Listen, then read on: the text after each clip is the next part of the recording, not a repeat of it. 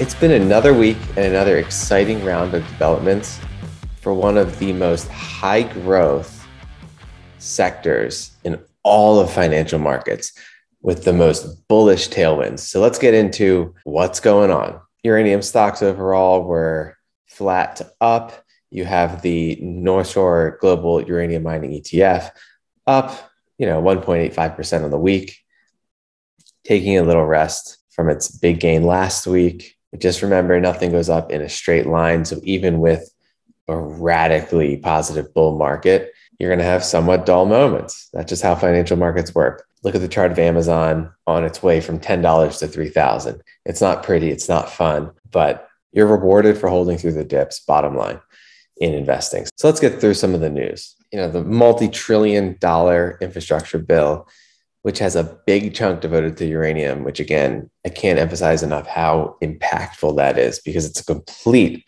paradigm shift from what we had before. So in this article, how the infrastructure bill could change Department of Energy nuclear grid. This came out on 11/11. The Department of Energy vowed yesterday to start a $6 billion nuclear credit program within about 4 months to help keep U.S. reactors operating. So this article says some advocates have questioned giving economic aid to reactors that could affect prices for other power generators or delay renewable energy expansion. And a number of reactors have closed or announced plans to shutter in recent years. This is all part of the change in the mindset around uranium.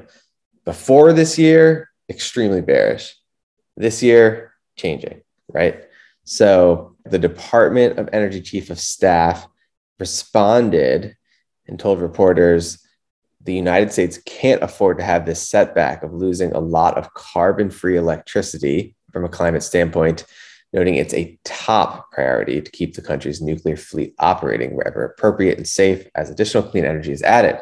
This article also says the larger Build Back Better Act, still pending in Congress, could provide even more benefits to the nuclear energy on top of the $6 billion we've already talked about. If it becomes law and includes a production tax credit for operating nuclear plants, that's probably not priced into the current market. But if that does pass, expect a spike in the price of nuclear, but also the overall investment in the space. And I came across this absolutely brilliant chart from an article published by NASDAQ, and the source was Bloomberg Green, and it shows the insane shift from where we were with the uranium market and where we're going. So if you just look at this side by side, okay, with the spot price of uranium, it tells you everything. So watch how the production of uranium globally impacts the spot price. These are the top producers: US, France, Japan. And back in 1990, China had absolutely nothing. Japan was starting off lower than where it was later in the decade, and so was France and the US. As you head into the 2000s, you see the big spike in production from 1990 to 2000. You see it take a while in the spot price to really pick up, but you do end up with kind of a supply crunch, massive uranium price squeeze, like we're kind of seeing today, and what people are predicting is going to happen. But back then you could see the rising trend from 1990 to 2000 of production globally, right? And in the spot price, it was actually flat from 1990 to 2000. But that just tells you there was a big inefficiency in the market. The market was not willing to give anyone a premium on the price of uranium until a supply crunch hit in the early 2000s. Boom, you have this massive spike, huge bubble in uranium stocks, and it had nowhere to go but up until you have the meltdown of Fukushima in around 2011. And you can see on the left, Japanese production, French production, US production. US and France dip, Japanese production craters, and so does the spot price. So you can see, starting in 2011, that's when the spot price just craters down to kind of its base of like 20. And you even have France in 2015, complete opposite situation from where it is now. France commits to cut its dependence on nuclear energy to 50% by 2025. So, the herd kind of follows, the fear-mongering stories around uranium because of Fukushima, and they are bearish. And so that brought us this bear market. But what we've been talking about on this show is how Japan is changing their narrative. They're totally reinvesting in nuclear and restarting the mines that brought the production to these higher levels back in the early 2000s. France is all in on uranium. So this dipping line is going to reverse in 2020. Japan's going to bounce right back up. You have this huge production increase from China that clearly the market hasn't even factored in. The US, you have the Biden administration being bullish. So what my point is, these lines, which directly impact the price of uranium, are going to absolutely turn around, if not have an exponential increase. What do you think is going to happen to the spot price of uranium from here with these lines all going up? The Japanese production skyrocketing back to where it was, huge level. France skyrocketing, US bouncing. UK is somewhere in here. They're huge. And China, the elephant in the room, absolutely massive.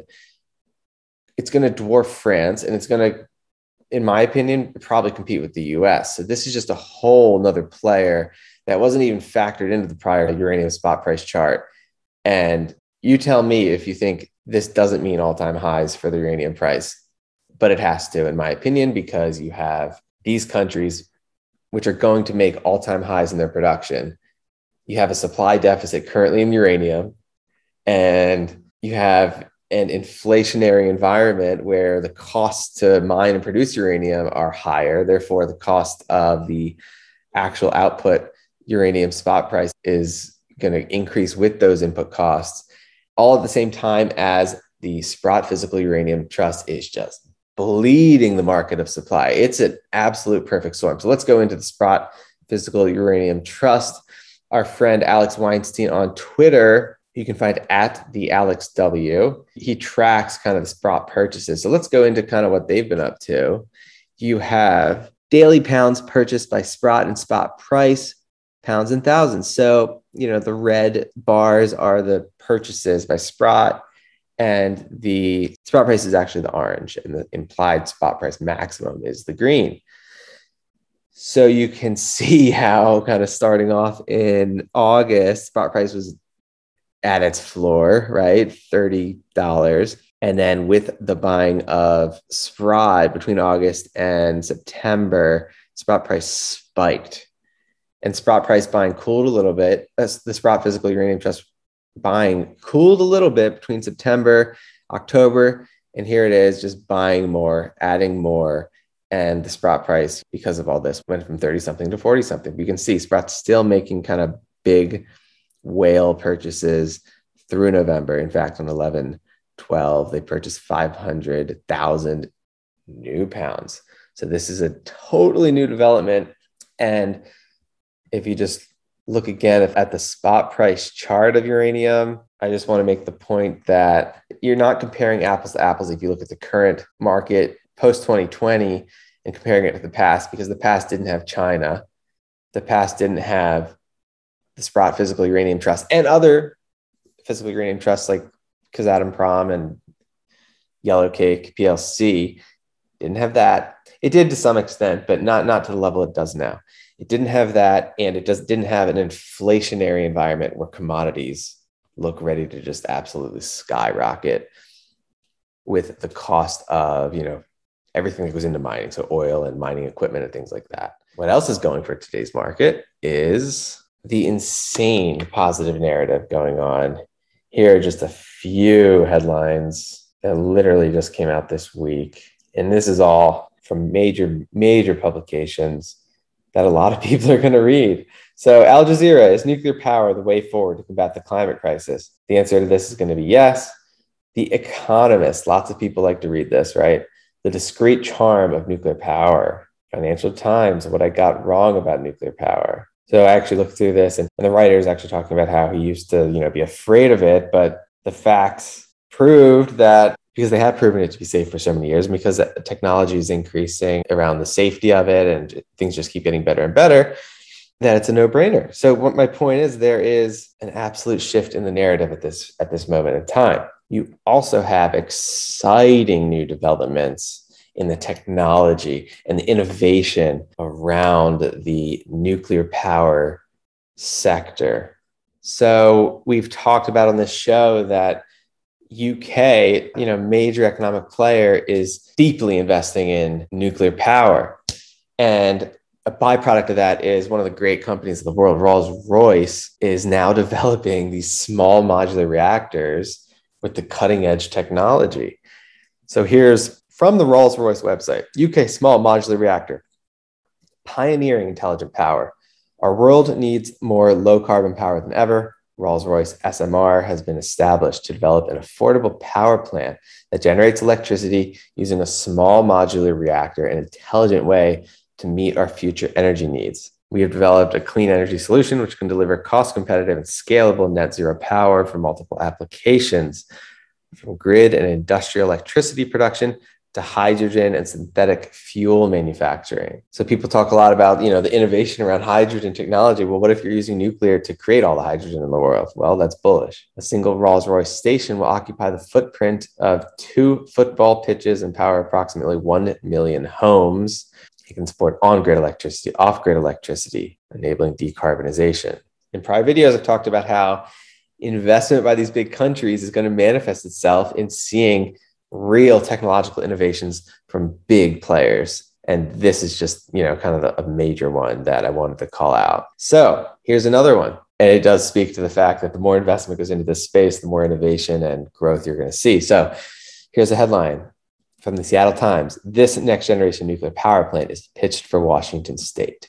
Can it change the world? Chief Executive Officer of Maryland-based X Energy Cell aims to bring the project online by 2028. It's part of a broader attempt to develop safer and more flexible reactors to define the nation's energy future. These efforts have gained support in the nation's capital, like we talked about, where many Democrats eager to make progress on climate change have joined with Republicans to funnel money into development. The Federal Energy Department has received $160 million to help fund X Energy in the infrastructure bill that cleared Congress on Friday. It ups that amount to cover almost half the projected $2.2 billion cost of the Washington reactor project. We believe what starts here in Washington is going to change the world. So there you go. Just another example of government backing seriously impacting private industry growth.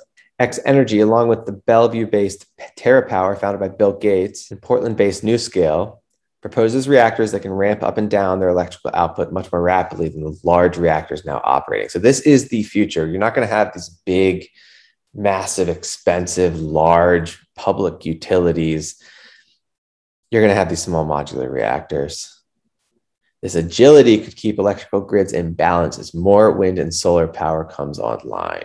So it's going to kind of work beautifully with these very kind of intermittent, sketchy solar and wind power generation, which is great, but unreliable. So this is going to kind of be the backstop for that. And part of why you could see the whole "is nuclear energy safe" narrative die down as you do get this cutting edge technology that increases the safety. So just in a nutshell, the way it works is you have these fuel pebbles, they're loaded in the top, helium is pumped through, it carries the heat through an exchanger where water is turned to steam for producing electricity. So helium causes the heat, and then you get the steam, and that produces the electricity. So used fuel pebbles, radioactive, are dropped from the bottom of the core and piped directly into dry casks and stored on site without the need for interim or active cooling. So X Energy claims on its website the fuel retains waste and prevents meltdowns entirely. The big money is going into these companies and investment into these projects. And the anti-nuclear argument is just losing at this point in time. So yes, you're definitely going to have them. Yes, you should have people questioning the safety and the cost of these projects. But based on all the government backing, based on the private investment by people like Bill Gates and support by people like Elon Musk, the big money is going to fund these projects. So while there is an argument and people, going against it, the pro-nuclear side is clearly winning. And so I'm going to keep you posted on all the developments in this space. It's an extremely exciting growth environment. This is the type of environment that, should excite investors, so I'll keep you posted every step of the way.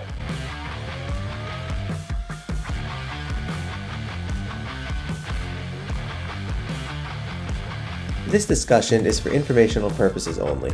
Nothing in this discussion should be taken as investment advice. Guests are not compensated for their appearance. Do not base any investment decisions on the information presented.